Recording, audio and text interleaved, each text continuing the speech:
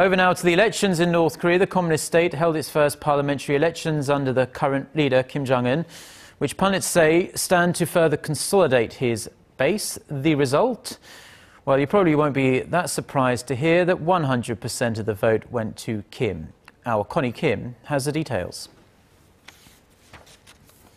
North Korean leader Kim Jong-un has been elected to a new rubber stamp legislature in the nation's first parliamentary elections since he assumed power. The North's official Korean News Central Agency said Monday that Kim won with 100% of the vote.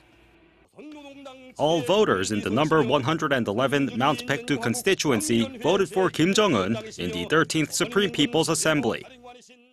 The Supreme People's Assembly is North Korea's utmost sovereign organization, the equivalent to South Korea's National Assembly.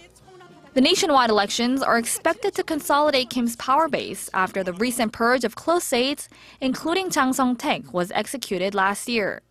Analysts say the elections will likely promote officials depending on their loyalty to the young leader.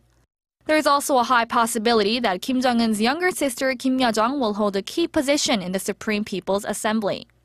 She was listed along with senior officials of the Central Committee of the ruling Workers' Party.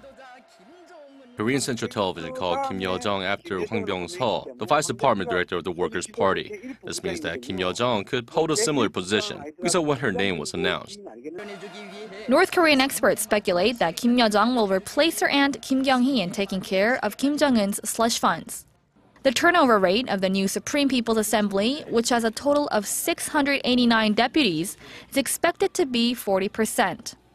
Aside from Kim's appointment as deputy, the rest of the results have not been announced. Connie Kim, Arirang News.